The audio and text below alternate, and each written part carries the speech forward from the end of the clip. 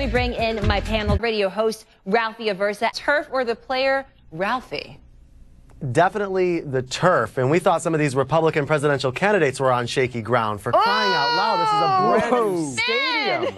I mean, and the fact that, as Tom mentioned, the Super Bowl is going to be held here. This field, by the way, has been replaced multiple times since the summer. What are they going to do come February when they're hosting the biggest game of the year there? We'll have to wait and find out. I know, like that is the biggest concern of all. The Super Bowl is in February. That's only a few months away. Ralphie, what are your 4 words to live by? Always remember the snacks. I'm really hungry right now. I'm sorry. Ralphie, do you think that Urban Meyer should listen to fans and give Barrett more playing time?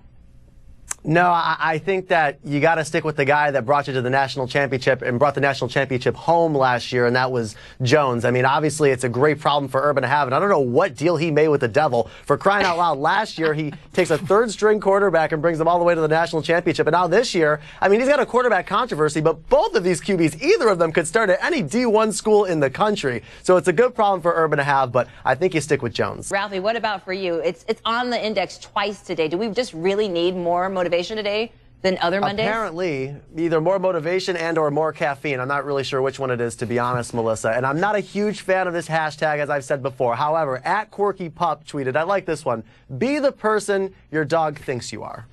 Oh. Now, I don't know if that's the best look. Tom, unbutton that. That's not cute, because Ralphie's already shaking his head. And Ralphie is the king of fashion. So the Steelers have such a loyal fan base. They always show up on the index somewhere. But best fans in the NFL, would you say they are, Ralphie? They definitely travel very, very well, and certainly they're passionate also, and very impressed by Jordan's. Again, we talked about it earlier with Ohio State. These guys, unbelievable. A third-string quarterback leading this team to victory. Also want to point out, too, real quick, Cam Hayward, who plays for the Steelers, and once again wore eye black in tribute to his father, and the NFL, being as ridiculous as they are going to fine him once again for paying tribute to his father that passed away from cancer. This week, he's getting fined over $11,000 just for eye black that had a tribute to his father in it. And of course, that now brings his 2-game total to over $16,000 he's been fined by the NFL. Ridiculous.